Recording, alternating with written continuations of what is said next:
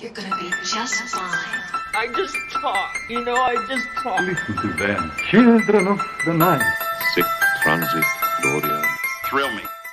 Hello everyone, welcome to Kill the Cast. My name is Jerry, and joining me as always is the ever-quotable Jay. Baby's fat, you fat. Fat and juicy. Sure. And the Silent Hill biker himself, Kenneth. Yep. I'm here. Alright, so, with that being said, this is our lovely 2023 return. And, Jay, how you been doing? Decent. Working a lot. Hooked on this medical drama on Netflix called New Amsterdam. That's pretty good. Playing Symphony of the Night, Castlevania for the first time. I never played it when I had a PlayStation or growing up, but I picked up the Castlevania collection for PlayStation, and it has Symphony of the Night on there, and I'm playing through that for the first time.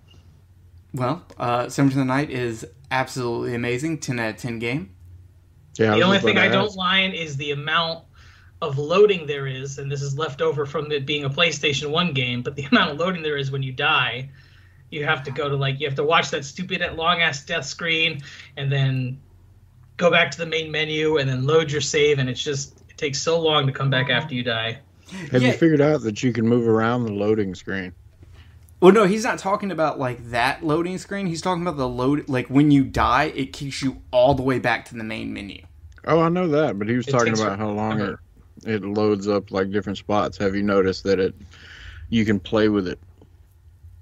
And where it says now loading will move.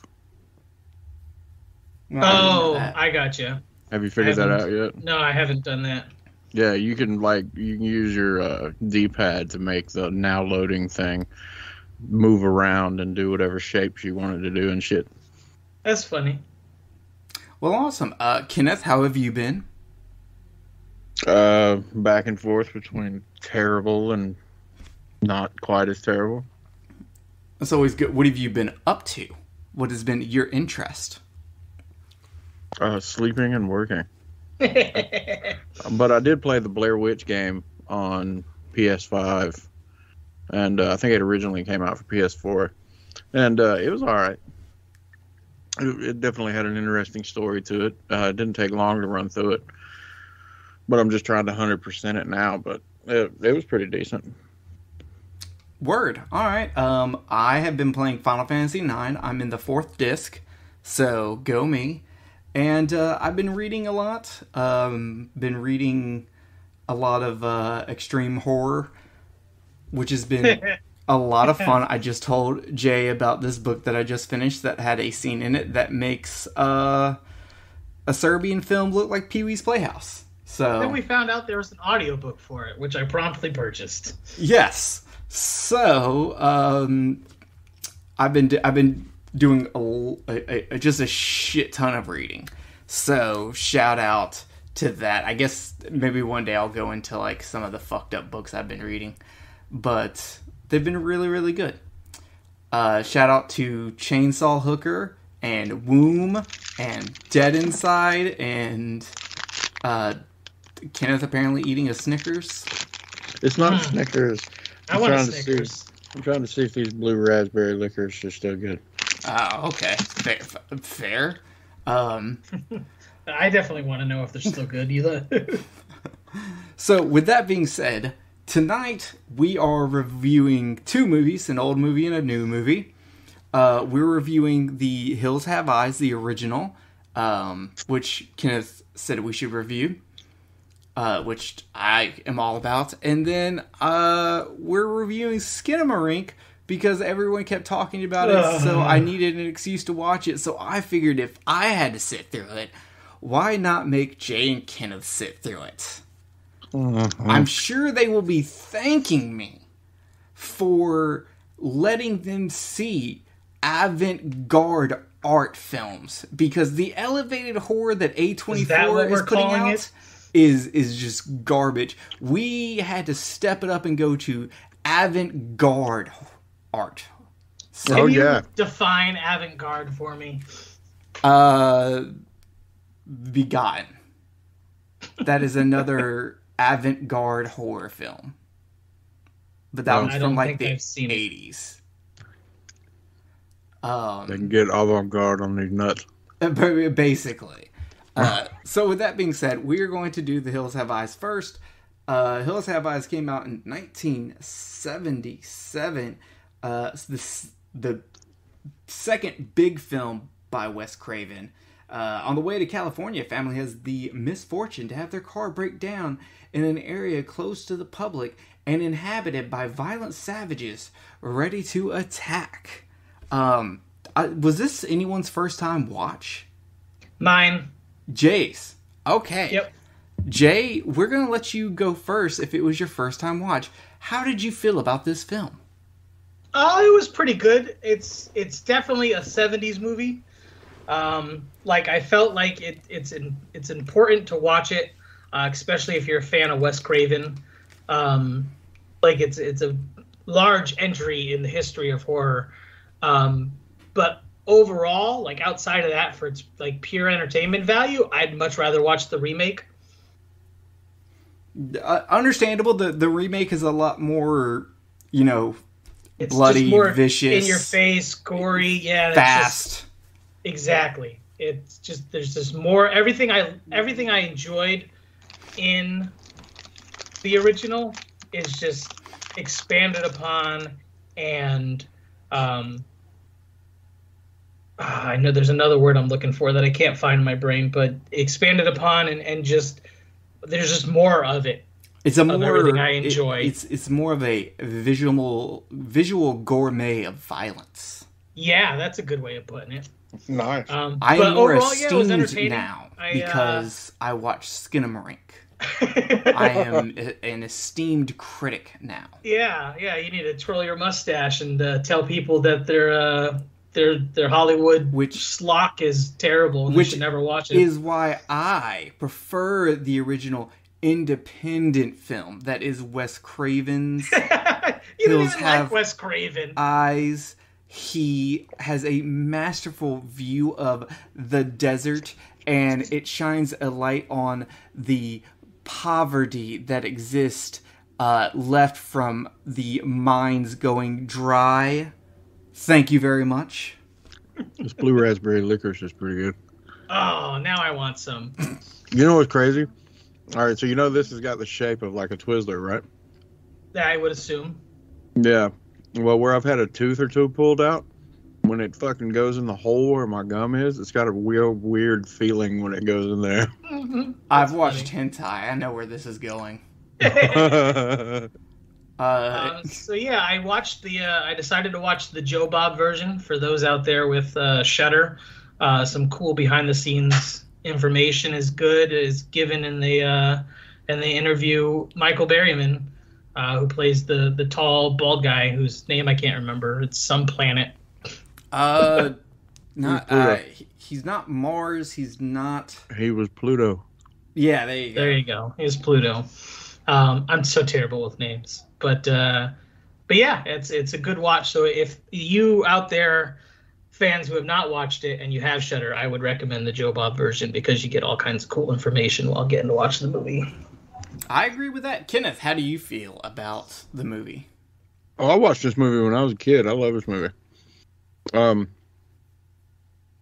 was another one that my dad introduced me to. Really, really like it. I've got the, as a matter of fact, Jerry, I think you were with me when I bought it. I've got the Arrow collector's edition of this. Oh yeah, I thought about buying it just because of its popularity. I got it at Days of the Dead. Like I said, I think Jerry was with me when I got it. Jake, you might have been there too. When I bought that one. If it was the one that was like 3 or 4 years ago, then maybe. I can't remember whether I bought it at the... You weren't at the one with Clive Barker, were you? No, he was not. No. I saw the pictures. Yeah. I can't remember whether it was that one or the one after that. But yeah, I watched that. So I watched the making of documentary. So I get what you're saying about the special features and stuff. That's what I'd never watched. But like I said, this is classic from my childhood. You know what I mean? I will agree with you on when the remake came out. obviously it's not going to have the same place in my heart. But as for like gore and ramped up violence and everything else like that, the remake does a better job. But you can also, tell that as a like difference in the product of the times. You know what I mean? Because obviously movies in the 70s go a lot slower than movies that have come out, in the last 15, 20 years. So I think it's a product of its time. But overall, I absolutely love the original. I think it's great. And it'll always be one of those that's in my library. I don't think I'll ever get rid of that. I am also a big fan of this movie, not surprising as I'm a huge fan of, obviously, older 70s exploitation films, and this is right up my alley with it being that nice, like, 70s grindhouse feel. Maybe not quite as dirty as some of the other ones, but it hits me right in the heart. I like all the acting. I like the setup of, like, these people coming from the big city to check on a mine and getting set up and getting a car wrecked. What was he hoping to find in the mine anyway? Yeah, it was a silver mine. He bought he got suckered into buying a silver mine. He's a cop. He doesn't know any better. Yeah, he's a dumbass. Yeah, he shot 3 black guys on the way there. No, that joke doesn't work. I was I was like swallowing at the time that you told it, but I was laughing internally. It was very funny. Oh, okay. Yeah, no, I've had to swallow when I got pulled over by a cop too. Oh, dude, this is off the subject, man. I watched this video earlier today of this guy, right? This happened in Georgia. This dude, white dude, standing outside in the morning waiting for somebody to pick him up to go to work because he was a landscaper. Cops come up, say that they've got they had an anonymous tip that he was out there and that he was trying to break in somebody's car. He matched the description of somebody trying to break into the car, and the guy was just dumbfounded. He didn't know what was going on. And they got him up to the car, and he was like, but I didn't do anything. And the cop acted like he resisted arrest, grabbed him underneath his waist, and literally basically just pulled him over the top of his head and slammed the dude on the concrete. Jesus. Yeah, it ended up breaking his collarbone, fracturing his skull, and something else. Well, I won't get into that because that's a Kill the Cast After Dark thing, especially... I was just saying. I could go into... I watched the video of the black guy that just got killed here in Memphis by the cops. I haven't seen it. Oh, man, they fucked that dude up. Jesus. It was rough to watch that. But we'll save that. But, yeah, so I love the setting of this movie, being out in the desert, having all these hills to climb. I do the I don't want to call them sets because there's obviously out in real nature, but where they chose to film was perfect. The setting is great. Oh yeah, it's just fucking awesome to look at. I love the idea of being like just stranded out there, where during the day it's like really hot, and then at night it's really cold. And you're deserted. There's no one that's going to be able to come and help you. And you've got this wild cannibal family that's just, like, going to, like, kill you, steal all your stuff, and worse yet, they're going to eat your fucking baby. Yeah. I was sitting there and I was thinking the whole Chili's baby back ribs thing during that. When, Jupiter's got the baby and he, tells the woman that's up there to hold on to the baby and he's talking about eating it. And I was just sitting there thinking, Chili's. Pluto's baby back ribs. That shit was with barbecue sauce. When they come up with the location for that, I don't know whether they said this in the Joe Bob version, but, Wes Craven just looked on a map in California and he found this spot that was a valley. I can't remember the name of the valley, and he was just like, let's go film there. He didn't even go look. And then they drove out there. Yeah, bro, and this is raw, independent filmmaking. And when they drove out there to just see what the location looked like, you know what I mean, whatever, after he had already chosen where he's going to film, they got out there and they didn't realize, they drove out there in a car with like a couple of Pepsis and a bottle of water and didn't realize exactly how hot it was going to be out there. Oh yeah, and it's And then even the car worse. wouldn't start. Yeah, it's even worse on Michael Berryman, dude. He's born with no sweat glands. Yeah, he talked about that. Like, It's crazy, dude. that dude is just a beast to be able to go out there and like do that. Michael, I don't know if I can't remember if Michael Berryman told the story on Joe Bob or not, because I have seen that version, but I just watched the regular version this time around. He actually went to go see the movie, and this lady got all upset over the baby scene, and he like leaned over and was just like, "You're goddamn right, this is terrible," and like freaked her out. He didn't. I don't think he told that story, but he did tell the story about how to help advertise the movie.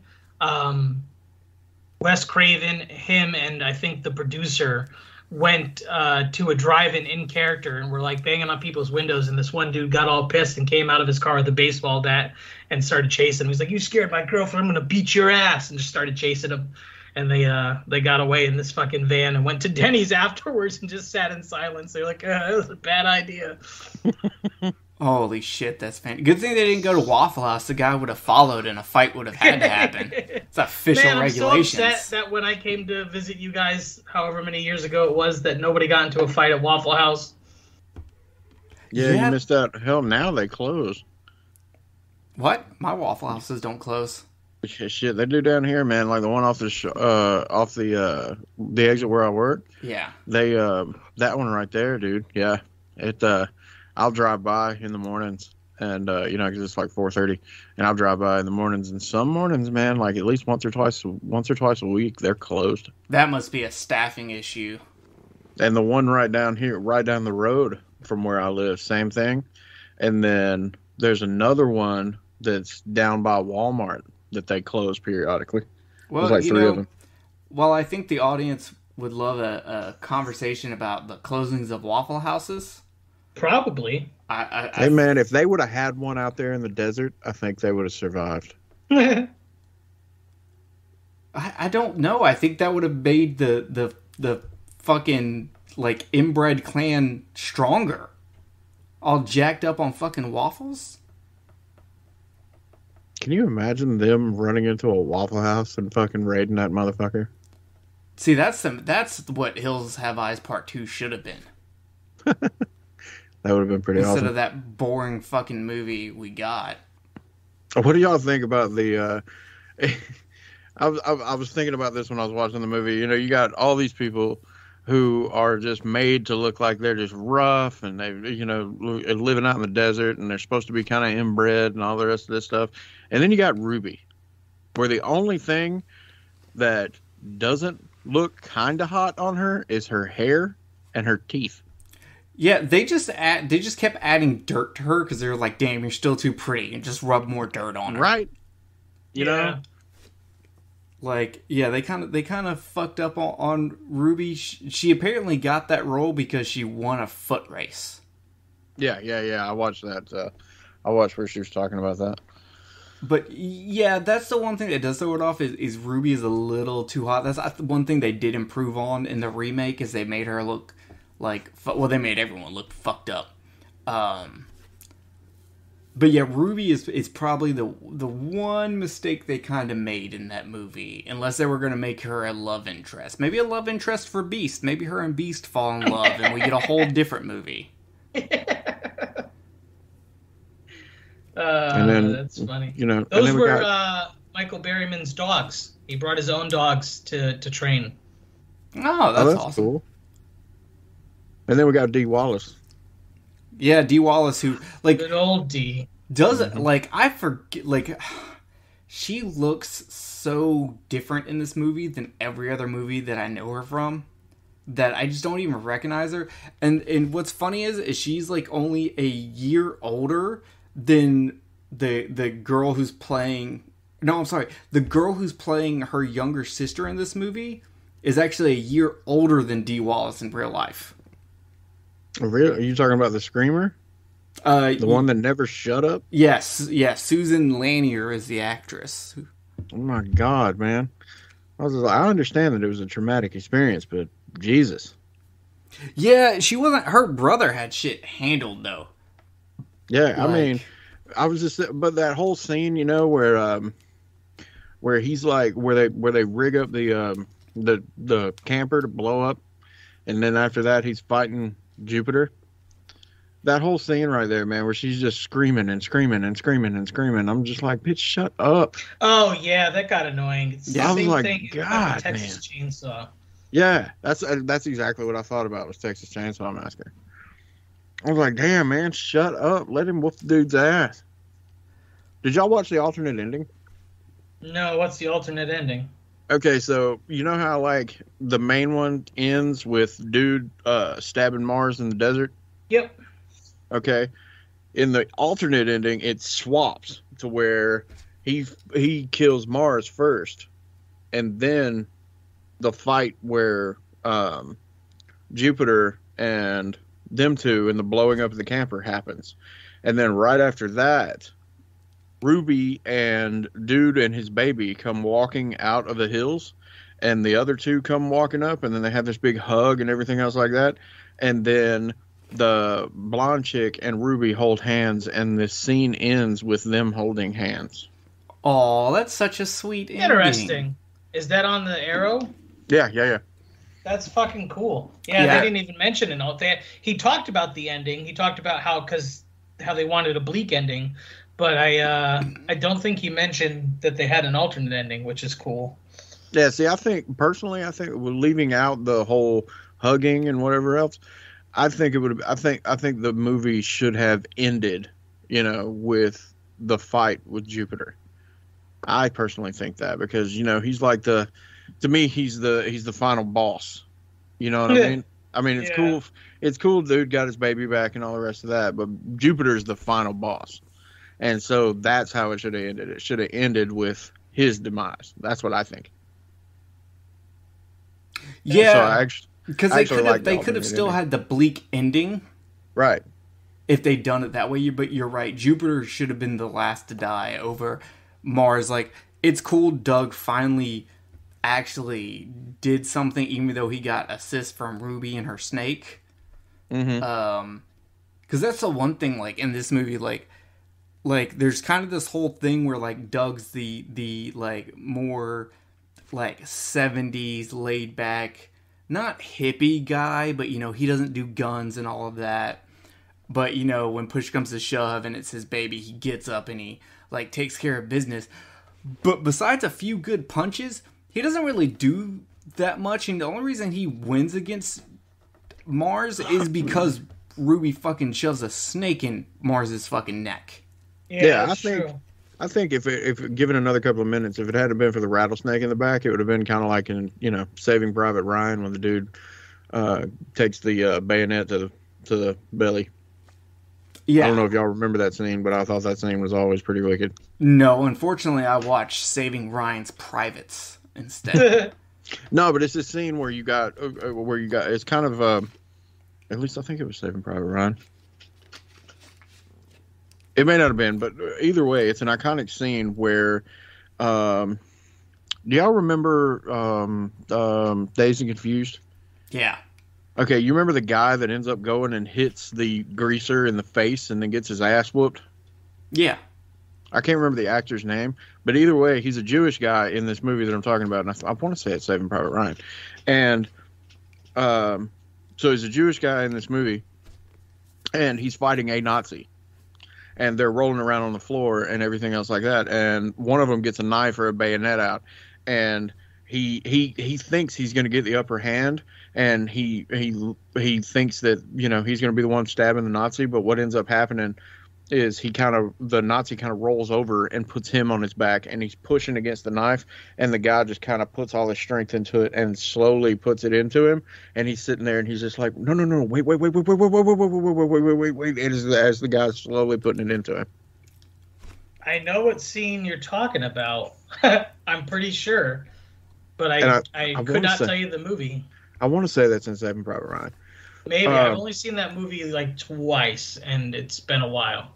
But yeah, that's what that made me think about, because I was just like, yeah, given another couple of minutes, that Mars's blade would have been in Doug. Oh yeah, dude, Beast did more than Doug did. Yeah. Yeah, that dog is a true hero. Yeah, true American hero. Sucks for old beauty, though. Oh, so speaking of Nazis, this is a little off topic. Have you guys seen the trailer for Sisu, the Finnish film that's coming out? No, I'm not even sure you just said anything in English. Yeah, listen, I didn't. It's about a gold miner during World War II who's in Finland, who's trying to get to a place where you can sell gold, and there's these Nazis after him. But he's like this former super Finnish soldier who's like the best of the best. And he just it's just him killing Nazis for like an hour and a half in gory ways. Like during the trailer, he like throws a mine at one of them and it just blows them up to pieces. It fucking looks great. That sounds like a you and Kenneth movie. Yeah. Kind of reminds me of the precursor for what was it? What's that movie where they're fighting Nazi zombies in the mountains? Dead Snow? Yeah. Dead Snow was great. Yeah. The second one was hilarious. Yeah, anyway. It was. Yeah, sorry. Didn't mean to pull us off topic. Back to the Cannibal Mutants. Yeah, so... But yeah, I think this movie's just like a really like fun watch. There's not...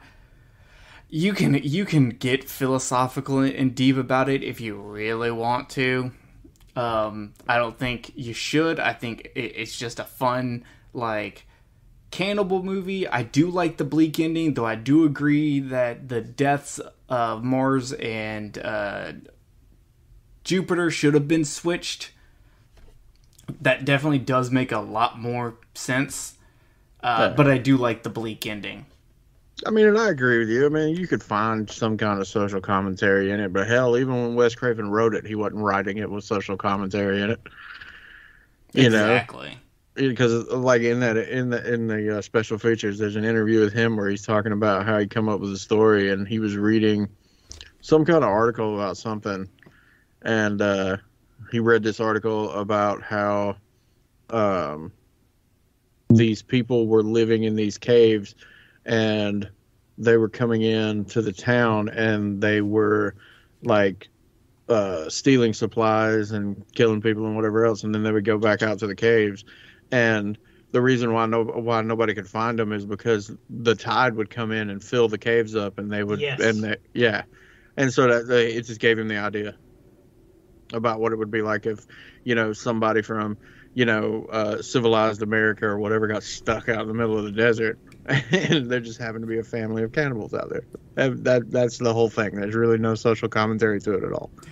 Yeah, he's talking about the Swanee Bean family in Scotland. Yeah, I knew it was something like that. In the 1400s. Yeah. Yep. And yeah, that was it. There's no social commentary to it at all. Yep. Joe Bob goes on tells you about that too. Like I said, very informative. I really want to watch Joe Bob just did Necromantic. Oh yeah, I wasn't able to watch the Valentine's Day one. I need to know the historical value of that movie. Well, I don't know. It turns Darcy on. I just think it's amusing that, a lot of times you'll see people that read so deep into certain things that there's really not that whole lot of depth to.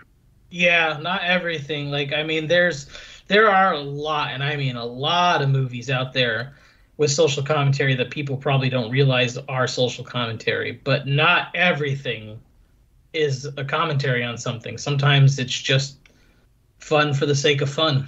Yeah, and this just happens to be one of those. I mean, it's like, yeah, if we thought about it long enough, I mean, we might could dive into it, but why? It's not like it's, Psycho 3. You know what I'm saying?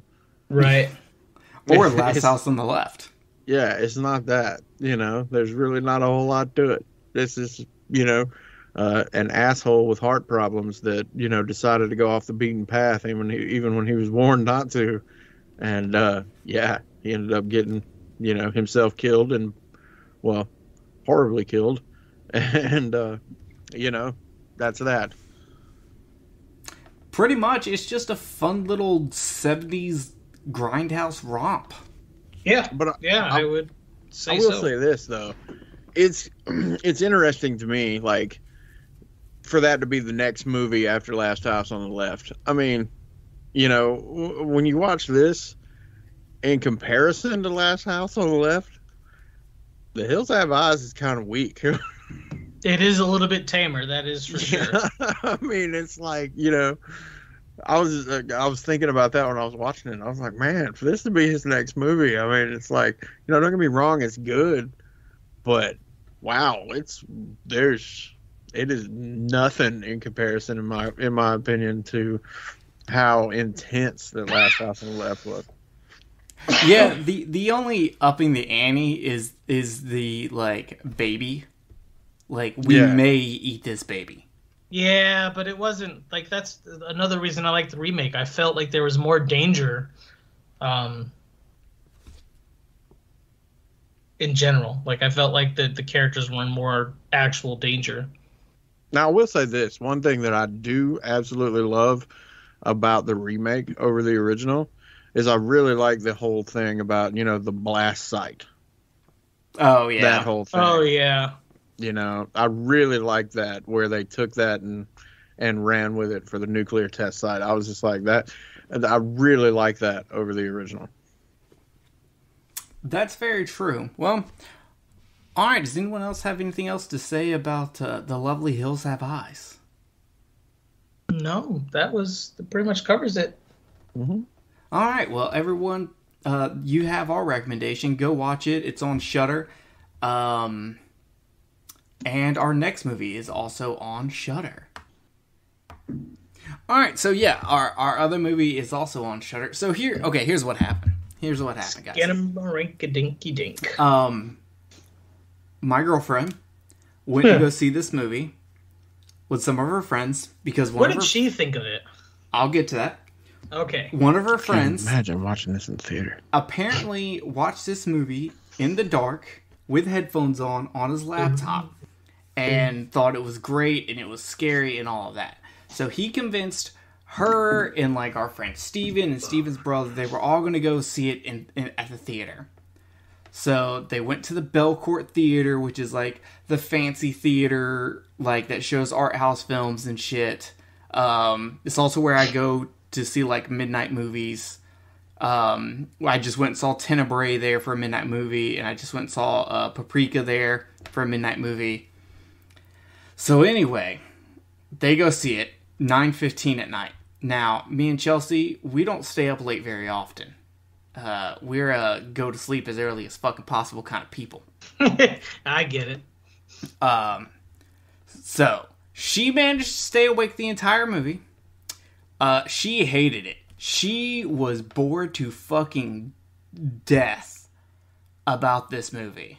Yeah, that seems to be the consensus. And the consensus on the internet with Skinamarink is either you think that it's the greatest revolutionizing piece of art cinema to happen in horror, or you think it's boring trash. Yeah. There's really no two ways around it. Now, the movie did make a lot of money in theaters. I'm not sure how well it's going to do for review-wise once it hits the Shudder fan base. But with that being said, we can do this one or two ways. I can tell y'all what I think this movie is about. I did not go and look up any reviews or any explanations, nor did Chelsea or any of her friends explain the movie to me. Or I can let y'all go ahead and tell me what y'all think of this movie. What would you rather do? Let's talk about what we think about it before you go into. I was going to say, Jay, you want to go first? Yeah, I'll go first. Go for it. So this movie, I didn't like it. to say it simply, it's not for I I can kind of respect what they were trying to go for in how they shot it, and like they wanted it to be from the perspective of the child, and for us to try and feel the fear they must be feeling. But I don't know if you guys or anybody listening has ever watched The Office. There's a character in The Office named Gabe who is obsessed with horror movies. And at one point he puts on a movie he made, and it's just random shots of bullshit. And he says, I wish I should have looked this up. He's like, is it nothing? Or is it that the director wanted you to feel fear from the lack of plot?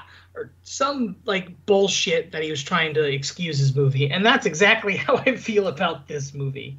Like they went for it.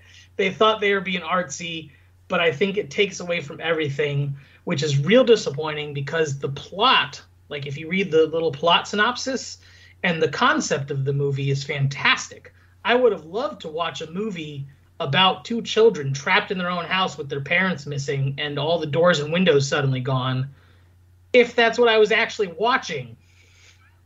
But I spent 90% of my time looking at corners of ceilings and the floor and some free use public domain cartoons. Like it didn't accomplish what it set out to accomplish for me. And I just ended up being bored the entire time. Makes sense. Kenneth? I'm going to tell you the real horror of this movie. I'm ready for it. The real horror of this movie is when one of them little bastards step on one of them fucking Legos. That is it. This was so fucking boring. I fell asleep like 3 fucking times, and I was trying so hard. So I'd nod off, I'd wake back up, I'd rewind it, and I was trying so hard to get through it. And I was sitting, and the thought process crossed my mind of, looking at it from the point of view of a kid, because everything was shot low and whatever else. I'm sorry, when it really comes down to it, if a kid has not got enough focus to where he's just staring at the carpet or just staring at the light on the ceiling, even when the light's not on, or just staring at the corners of the walls or whatever else. I mean, I didn't feel like I was sitting at the point of view of a kid. I felt like I was sitting at the point of view of a rodent that was running around that house. I felt like I was that cat who just stares at the ceiling and you're like, is there a bug there? Is there a fly buddy? Right. Something like that. And I'm trying so hard the whole time to figure out what the fuck is going on, especially at the end of it.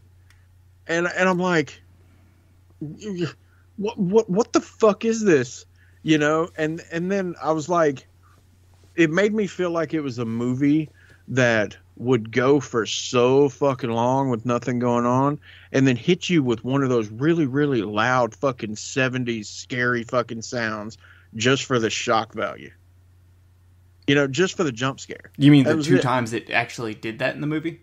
That's what I'm saying. You go 45 fucking minutes and then you get a loud noise, and then you go another 45 fucking minutes and you get a loud noise. I mean, and that's when I would wake up and go, oh, shit, I need to rewind this movie about 45 minutes. pretty much. And I mean, the best way to explain my fucking whole outlook on this movie is exactly what I said to you guys when I finished watching it. That's an hour and 40 minutes of my fucking life I'll never get back. See, now I understand the sentiment, but that's one of those sayings I don't understand the logic of, because even if you enjoyed it, it's still an hour and 47 minutes you wouldn't get back. So it's a funny saying to me. Yeah, but see, I'll never be able to trade that in on anything else because I fucking made a mistake by hitting play on that movie. So yes, Kenneth, you're very happy with me choosing this movie. Oh man, I'm actually glad that I watched it just so I could judge it fairly. And see, I wanted for it to be good. I really did. I wanted for it to be good. But like I said, 20 minutes in, and I didn't even, at that point, I mean, I told you guys, at that point, 20 minutes in, I didn't know if I was going to make it through it. I was so bored. I was like, 20 minutes in. And I love slow movies. As long as it's got a good plot. I didn't know what the fuck was going on. And the only thing that I could come up with at any point in time is that A, the kids were dead. Which, that was just an easy fucking something to come up with. Or B, there was some kind of psychological fucking trauma going on because the parents were fighting. Or some shit like that. That was the only thing I could come up with to try to rationalize what the fuck was going on to give me something to work with. Other than there's some weird fucking paranormal thing in this house and the doors and fucking windows have disappeared and they're fucking with these little kids. Which, I agree with Jay. The premise sounds fucking amazing. The execution was god-awful. That's where I am. That's completely fair. All right, so what I'm going to do now is I'm going to... Break it down, Professor. Well, I'm going to read the notes that I took during this movie. Because I watched this movie in the dark with headphones on. I did not go to any social media. I did not fall asleep. My phone was only on so that I could take notes.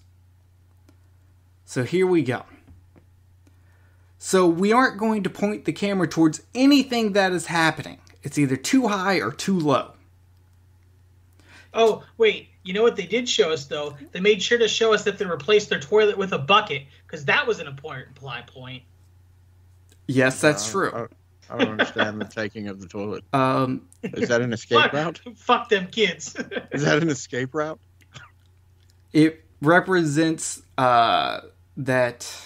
I don't know. Okay. Kid hits his head, no stitches, apparently sleepwalking. Mm-hmm. What kind of carpet makes that noise? How are you going to fake ASMR?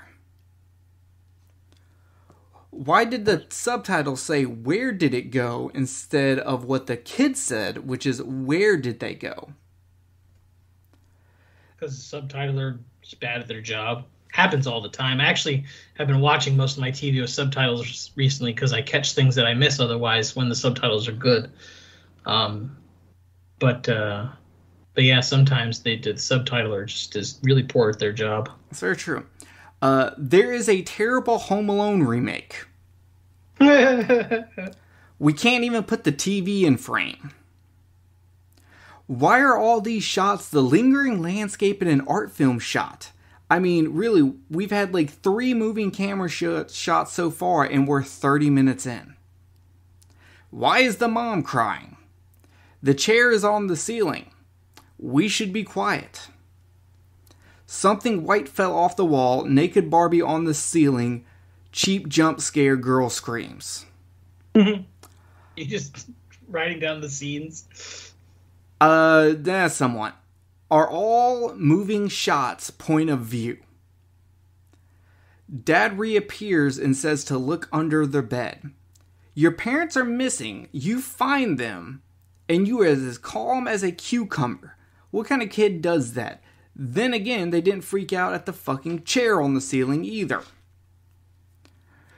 Mother has to close their eyes, screen goes dark, so the camera is point of view when moving, literally. Now both the mom and dad are gone again. Someone is here, told to go back downstairs, cracking noises, a dark hand. That's where, right after the mom is talking to the daughter, we hear cracking noises, sounds like a neck being cracked, and we see a dark hand slightly come out of the room for a split second. I don't understand why there's cracking noises like a neck being fucking broken when later on we just find out that she had her eyes and mouth covered up with skin like a fucking Cenobite. Anyway. Yeah, that might have been a part where I drifted off. Yeah, why are the subtitles random? Maybe that's on purpose. Maybe they're so they want to fuck with everybody so much with their stupid camera angles and shit that they're also like, oh, let's fuck up the subtitles. That'll be great. Well, no, I didn't watch it with subtitles on. They just randomly put subtitles there, especially when they say certain things, but other times they don't. Yeah, the only thing that I can come up with is the only time where the director or whatever thought that you wouldn't be able to understand what was said. Well, he's wrong, because there's a lot of those times. I mean, I followed what the kids were saying for the most part when there wasn't no subtitles. There was a couple of times where I didn't, but for the most part, I could follow it. Thanks for including the child piss ASMR. Tapes got set up, Legos getting moved, very exciting. Stuff is now on the walls. Most of the budget went into double-sided tape. Girl's eyes and mouth covered with skin, an okay jump scare, maybe. Did Kevin see that, or was it just for us, the audience? Pretty sure this is just Kevin's coma dream. This is where I start piecing together what I think the movie's about. A voice demands sleep. Maybe this movie is designed to bore you into sleepiness so that as you fight off falling asleep, you go in between a dreamlike state and this movie. Or maybe I'm making up excuses to make the movie into something better than what it is. Oh no, a teddy bear disappeared off the floor because of a jump cut. I want to play, says the voice. Maybe it's the voice of someone by his hospital bed coming into his coma dream. I don't know. Fuck me. It's still boring either way. Put the knife in your eye, says the voice, crying blood on a door. Is he just not going to look? Oh, I know. What? I had to think about it because I was in between the kitchen cabinet door with the blood on it, and then it's splattering on I guess that was the ceiling or the floor or something. Well, no. There's a scene later where they do that. Yeah. That's the second one. Is he not going to look for his sister? The fuck happened to her? Calling 911 hurt. No one in the house. How old? 4, which is very important. We now know the boy is 4 years old. Why whispering? No answer given. The door's gone. Toy phone from the poster. Demonic noises. Too much Taco Bell noises, possibly. Too much Taco Bell. Increases static loudness for no reason. It can do anything. Kaylee didn't do as she was told. She said she wanted her mom and dad, so I took her mouth away. Kevin, come upstairs. Now Kevin is on the ceiling. Keep going. 572 days appears on the screen. Maybe how long he has been in the coma. His sister or his mom are there, but then it just becomes a lamp that may have been fallen over. Toy phone rings, cheap jump scare. I have no idea what the voice said. Photos of kids, no faces.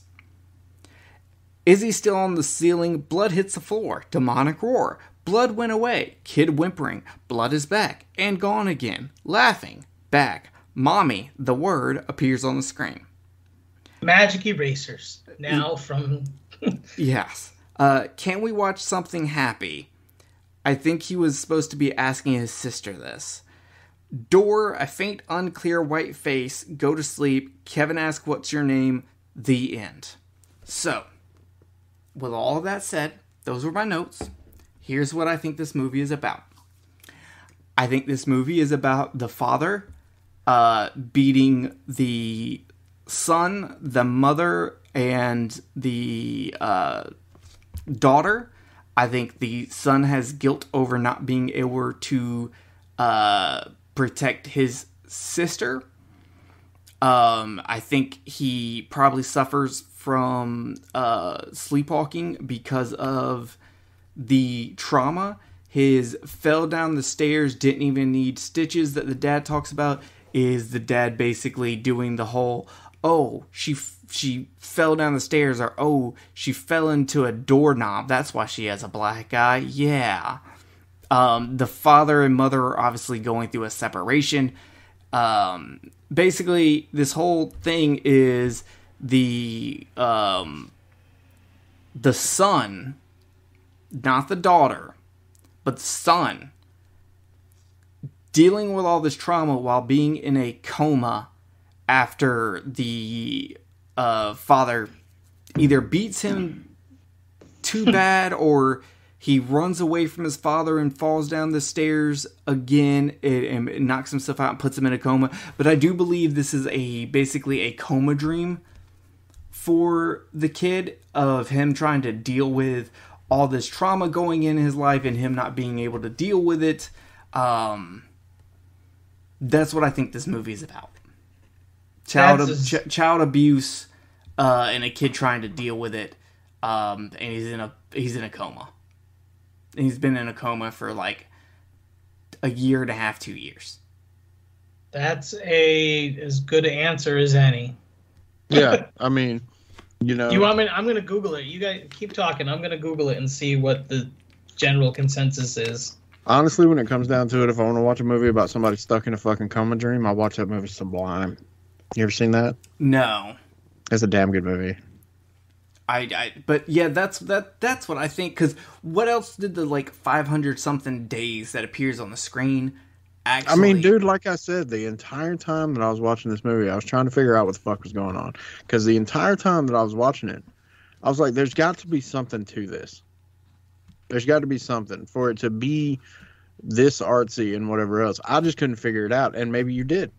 Because, you know, like I said, I was just, the whole time, I was like, what the fuck is going on? There is something about this. And then when the 572 days thing popped up, I had no fucking clue. Yeah, that because like there's little things in there that to me hint at like child abuse, that hint at, you know, oh, like the daughter got her mouth and eyes taken away, you know, because she wanted her mom, you know. It makes me think of, you know, don't tell your mom, or crying out for your mom, making the dad angrier when he beats them, you know, little things like that. The camera angles, as for only showing like angled down or angled up, doesn't really make any sense to me. That's not a child's perspective. Maybe it's not the parents. Maybe it's like a babysitter. But there's no other people in the movie except for the dad and the mom. Right, but unless I guess the demonic voice is like Uncle Bob who touches them. Yeah, because they keep waking up and wondering where their parents are. So if their parents take off to go somewhere and they call the babysitter, who happens to be the abusive one, when the kids wake up, the parents ain't gonna be there. Yeah, it could be. That would explain why the daughter gets separated from the brother. Right. Some shit like that. I mean, it could be something like that. I mean, you know, and I mean, fuck, you know, we're just kind of grasping at straws here, but I do think you got something with that, with it being a coma dream or something. But like I said, I mean, it was just, I just feel like that if that was something that you were going to convey, it would be one of those things that you wanted people to know that that's what you were trying to convey. And I think that 1 out of 3 people figures it out. And if those 1 out of 3 people fucking damn, you know, don't know each other like all 3 of us do, then there's going to be more people than not that don't understand this movie. Yeah, I think that Jay was right in like the plot of the movie sounds excellent, but the execution went so far into the I want to be artsy that it sacrificed any like entertainment value to like a regular audience, or getting the story and the point across to the audience for the sake of art. And like my girlfriend Chelsea said, she kept saying, I'm so tired of seeing people say that if you didn't like this movie, it's because you didn't just understand it. Well, I watched the entire movie. I do not like it. And I felt like I came up with a pretty, like, reasonable explanation of what the movie is. So I clearly have an understanding of what the movie is supposed to be about, what the movie's supposed to be telling us. Yeah, I mean, and I still don't like the movie. Yeah, I agree with you. I mean, even if I had gotten it right off the bat or something like that, I still wouldn't have liked it. You know, I would have appreciated what the director and the writer was trying to convey, but that don't mean that I'm gonna like the way it's shot. Number one, I think we're long past. I mean, the level of grittiness to this one for the choice of shooting is even looking back on movies from the late 60s, early 70s, those movies even look better than this one did. Well, this was going for the analog horror trend that's a popular thing on YouTube for like ARG stuff. It was just aping. It was just aping that. I mean, either way, you know what I'm saying? I mean, when I go into a horror movie, even if it's a horror movie like that, I don't want to watch something that looks like a fucking a terribly shot fucking early 70s porno borderlining on a snuff film. You know what I'm saying? I just don't. And so that's that's one. And then after that, you know, like I said, whether I understood it or not, you know, there are other factors of why I didn't like it. I didn't like the way it was shot at all. I didn't like the fact that I understand what they were trying to do with it, but I feel like that most horror movies need some form of music to move the story along. I'm a firm believer in that. I'm a firm believer in that when it comes to film in general. And so, you know, not having at least that in there in certain spots. I mean, you could have, you know, 80% of the movie be completely quiet the way it was, but it still needs to have a little bit of that in there. But we can forgive that one. But the camera angles, I didn't like them. I didn't like the camera angles at all. You know, I didn't like. Was dumb. Yeah, I didn't like how dark it was. I didn't like the explanation of anything. You know what I'm saying? I love cartoons. The constant, you know, cartoons in the background was just, you know, it was unnerving and not in a good way. The only good thing about the cartoons was me going, "Oh, I've seen that one." Yeah, the one with the rabbit making itself disappear that kept happening over and over again. I've totally seen that cartoon. Yeah. I'll also say the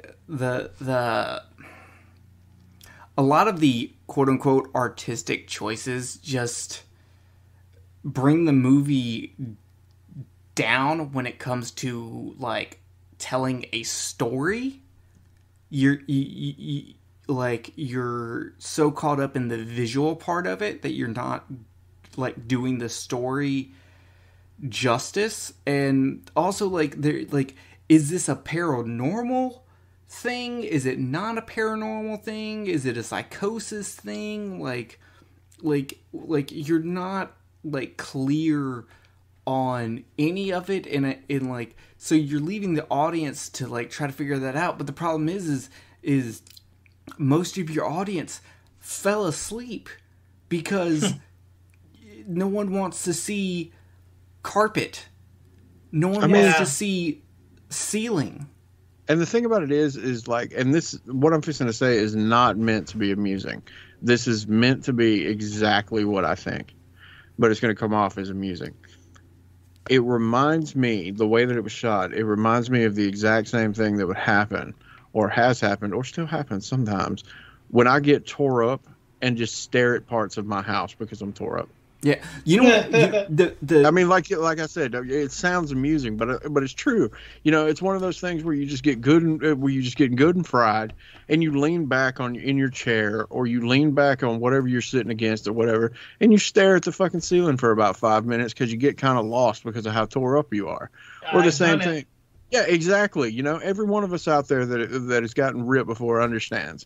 You know, it's the same thing when you just kind of sit and, you know, you're just sitting there quiet and staring at the floor. That's exactly what this reminded me of. And, like, that's the reason why I wanted to make that justification at the beginning. It's not supposed, what I'm saying is not supposed to be funny. It's legit. That's what it reminded me of. You know what? The all of it almost is filmed like a found footage movie. Because, you know, in found footage movie, they'll do that where they're, like, looking at, like, a wall. But they only do it for, like, you know, 10 seconds at the longest before they, like, move. And you can, like, hear them breathing. And you know they don't want to move because they're hiding from something. Or they know if they turn around, they're going to see something. Like, you have this tension there with the characters in a found footage movie. Yeah, you got something carrying the story along. Yeah. So you understand why you're in that situation. Yeah, I just wanted it to be less artsy and show us more of what was actually going on. Yes. Jay, did you find anything that explains All these articles are just talking about how like artsy it is. None of them are giving an explanation. One person said, "Is it a concussion? Maybe. I don't know." So they're right along the same lines as you. It sounds like some kind of brain injury that is altering Kevin's reality.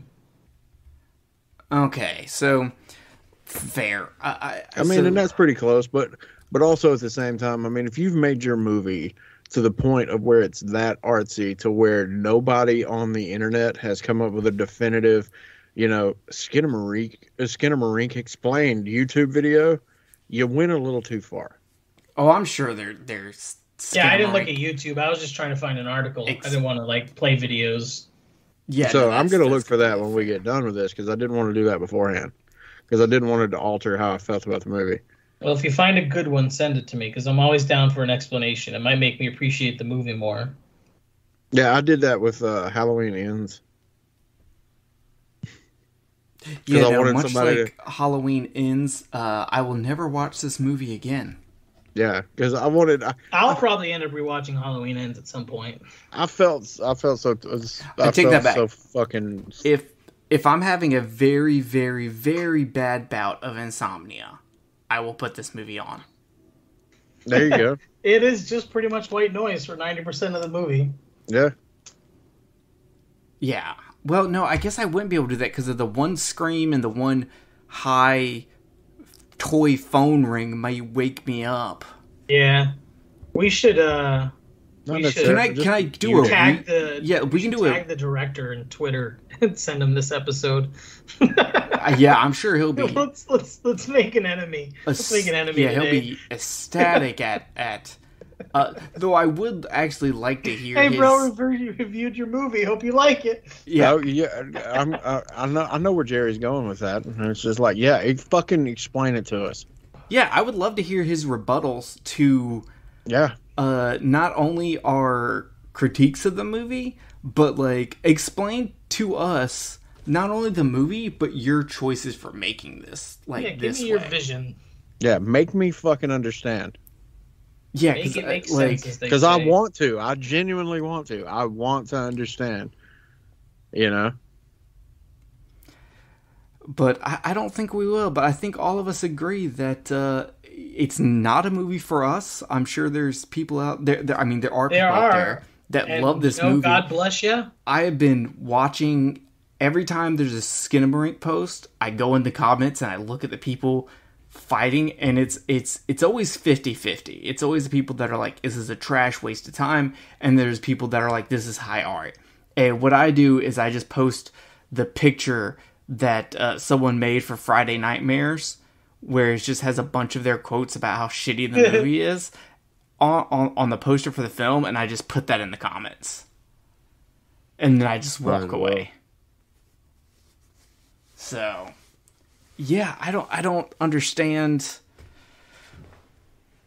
why. And when I heard about this movie, I wanted it to be good so bad. Me too. Like I said, that plot, man, it just like there's a good horror movie in there somewhere. I would just like to see it. I'm one of them people, man, where it's just like, even though it's fucking clickbait or whatever else, anytime I see one of those things where it says, it's the scariest movie and stuff like that, I get high hopes, because at this point in time in my life, I'm kind of like, it's rare that I watch a horror movie that actually gives me the willies, that actually makes me, anxious or whatever else. It's rare that I do that anymore. And so when a movie comes out and I feel like that there's a possibility of me getting that feeling from the movie, I'm like, oh yeah, awesome, And then for the most part, I'm always disappointed. And then the best horror movies that come out are the ones that entertain me the most. But unfortunately in that, again, it's a double-edged sword because I don't get what the horror movie is. I'm not getting what the horror movie is supposed to be made for. That's not the entertainment factor that I'm getting. Like you got people out there that don't watch horror movies all the time, and they'll watch a movie like Terrifier 2, where they're walking out of the theater, they're fucking throwing up or some shit like that. And I'm watching it and I'm sitting there thinking to myself, man, there's just way too much fucking gore in this movie. You know what I mean? I mean, it's like this is 2.5 hours of movie that didn't need to be 2.5 hours, but it's entertaining. You know? Yeah, it's that kind of thing. This is 2 hours of fucking boredom. Like, I'm sorry. I tried. Like I said, I wore headphones so I could get full. I had subtitles on and I watched it in a dark room, and it just I put Shutter on the Xbox in the living room, and I put the headphones into the controller, and I turned the light off and everything, and I sat in the living room and I watched it with me and the dog. Dog was like, bro, this is boring. You're like, holy shit, my dog can talk. Oh yeah, she was passed out, and then she woke up for a minute to lick her crotch, and then passed back out. Yeah, my cat was asleep the entire time. That's how I watched it the first time. My cat looked at me and was like, we could be watching wrestling right now. I don't know what you're doing. And I was like, I know, Cass. I know, but sometimes I have to watch still wish I was into wrestling. I've been watching it again, and I've been having a good time. But that's for another day. So, yeah, Skinamarink, we don't recommend that. Watch The Hills Have Eyes. Do not watch Skinamarink. Yeah, or do. You know, maybe you like this shit. I don't know. Yeah, maybe you're an idiot. Who am I to tell you what to watch? You know, maybe you're fucking dumb, and, you know, you're gonna not listen to us. Smart people listen to us. I'm just some asshole with a Podbean account. Why take advice from me? Watch whatever the fuck you guys want. Anyway, does anyone else have anything to say about Skinamarink-a-dinky-dink? Skinamarink? I'm so hungry. Okay, that's not about the movie. Okay, with that being said, we're going to wrap it up, a quick, clean 1 hour episode where we gave you 2 movies, and that's it. So, let me get this yawn out of the way. Fuck. God damn it. We're talking about Skinamarink. Even talking about it fucking makes me want to go to sleep. I'm gonna tweet the director. I'll have this out tomorrow. So, with that being said, thank you all for listening. We'll be back soon. I don't know what we're going to do for our next episode, so let us know if you have something you want us to do. Maybe a horror coliseum or something like that. We love you all, and don't watch Skinamarink. Skinamarink-a-dink-a-dink, Skinamarink-a-doo. I love you. I don't love you. These nuts.